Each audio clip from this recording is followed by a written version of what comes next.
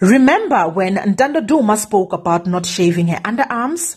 She revealed that she was instructed to grow her armpits hair for a character, and now we know which character she was talking about. Although some people are not happy for her because of their own insight on her acting, we are glad sis keeps hustling and making money when time still allows. Hopolo reports, Casting News. Ntando Duma plays a Zulu queen. Duma has been cast as a Bibi Kasompisi Ntuli in the upcoming series Shaka Ilembe. She is Chief Senzanga Kona's ninth wife and mother to Sigujana, who was killed by his half-brother, Shaka.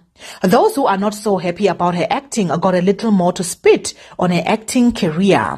No, I honestly didn't enjoy her performance on The Queen. Looked like she wanted to laugh the entire time.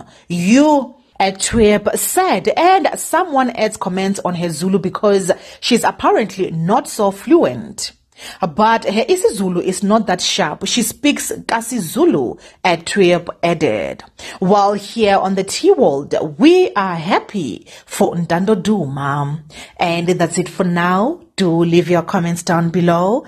I love you.